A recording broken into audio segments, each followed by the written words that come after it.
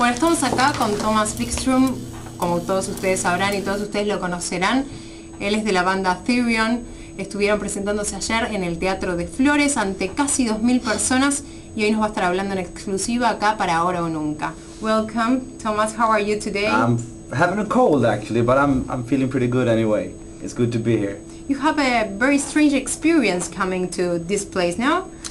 Yeah, I've been out on a very strange sightseeing with the taxi driver that didn't understand a word what I said.